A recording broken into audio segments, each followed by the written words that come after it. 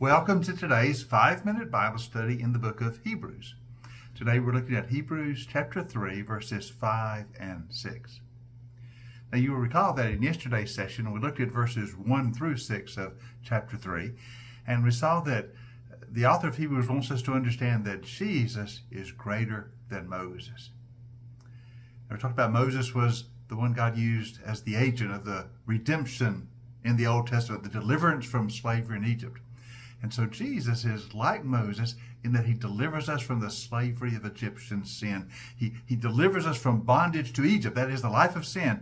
He redeems us, but he's greater than Moses. For Moses was a servant of God's redemption. Jesus is the Son providing redemption.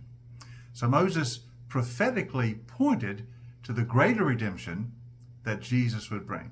And we mentioned this yesterday, but I wanted to emphasize it because that's what verse 5 really focuses on. Notice what it says in verse 5.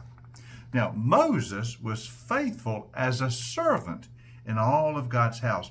He bore witness to what would be spoken by God in the future. Moses is a servant of the Lord, a great servant, used by God to bring deliverance from Egypt. But he bore witness to what would be done in the future, what would be spoken by God in the future. So that's what I mean by that prophetic word. Moses pointed to a greater redemption to come, even greater than the redemption from Egypt. As wonderful as that was, that formed the Israelites as the people of God. But more was to come, that future redemption to form the redeemed people of God, redeemed from the life of sin. And Moses was pointing toward that. You remember in the book of Deuteronomy, chapter 18, verse 15. Now, the book of Deuteronomy are the words of Moses. It's Moses' final words to the people of Israel. And notice what he says in chapter 18, verse 15 of the book of Deuteronomy. Moses said, "The Lord your God, he will raise up for you a prophet like me from among you, from your fellow Israelites. You must listen to him." So Moses spoke of a day when God would raise up a prophet like him who would bring the word of God to the people. And he says, when that day comes, listen to that prophet. Now, in the Old Testament, they understood that was a messianic prophecy, that Moses was speaking of the day when the Messiah would come, who would be a prophet like him. That's Jesus. He is that prophet Moses spoke about in Deuteronomy 18:15. Like Moses, but greater, providing the perfect redemption of deliverance from sin. And that's what the author of Hebrews is saying. Jesus was like Moses, but greater.